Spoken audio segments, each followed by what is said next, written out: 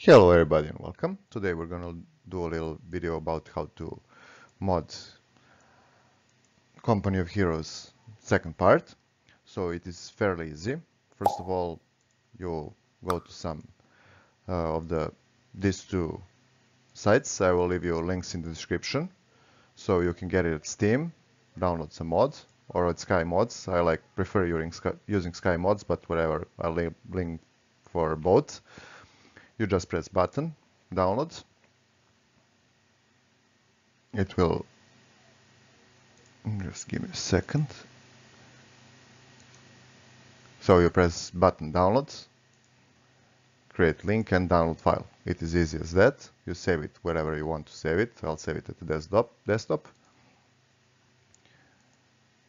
Now we get the zip file. We need to open it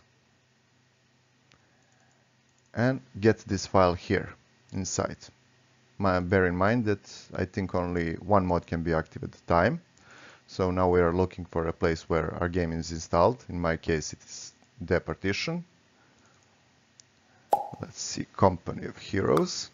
Now, when you enter a directory where it is installed, you are looking for this, Company of Heroes 2 short. Now you're looking for local, English, and here is where you will put your mod. All you have to do is drop it in. I would advise you, before deleting this file, to backup it in case the game breaks or doesn't work as it is supposed to. You delete this one and you're good to go. You just start the game and your mod will be installed. So I hope you find this useful. If so, subscribe. We'll have more cheats, more mods for different kind of games.